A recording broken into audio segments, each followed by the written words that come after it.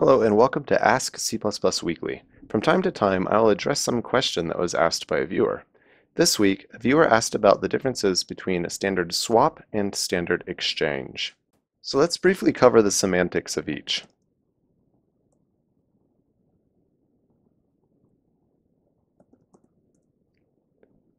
In pseudocode, what we get with exchange is something like A, B,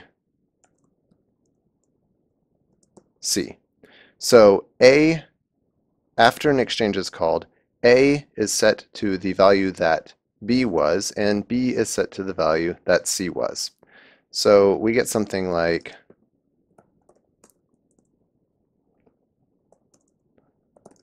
int x equals 2, and then we can do something like auto y equals standard exchange x 4. And now after this statement is done executing, y will be equal to the old value of x, which was 2. X will be equal to the new value, which is 4. And 4 is a constant and it won't be equal to anything. It'll go away. On the other hand, if we look at swap,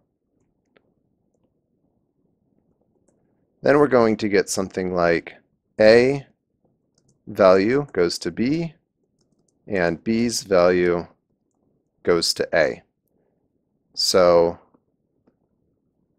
if we have int I equals 3 and j equals 4, and then we can do standard swap of I and j, and now after this, I is going to equal 4, and j is going to equal 3.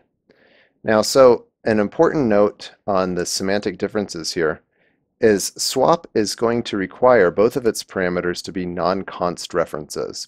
So if you wanted to do swap I with 4, that's not going to compile. And we'll just double check.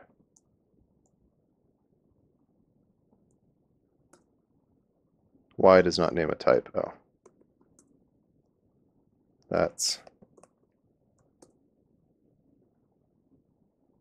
And we need to include proper headers for these, which I think, actually I don't know what headers they're in. They're in utility.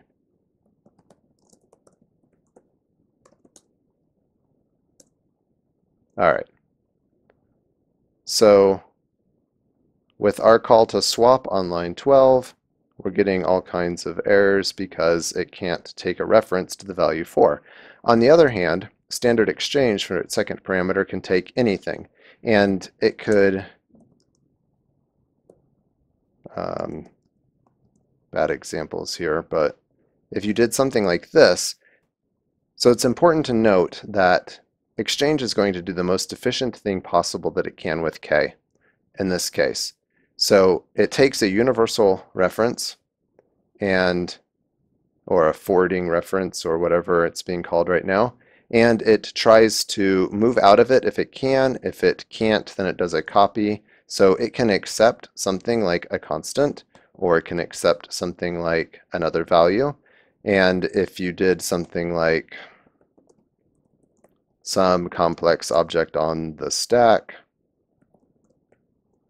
which obviously isn't going to compile here because exchanging a string with an integer isn't going to work, then it will do a perfect forwarding of this second parameter and move it out for you. Swap, on the other hand, requires both sides to be something that can be converted to a non-const reference. So if I wanted to swap here, and these were both strings and this made sense,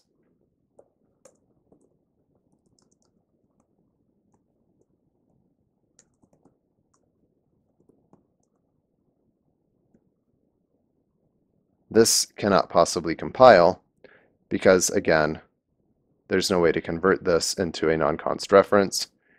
But this, on the other hand, would work. So the value that was in x gets moved to y. The value that's on the right-hand side, as efficiently as possible, gets moved into x. And swap, They're simply exchanging places.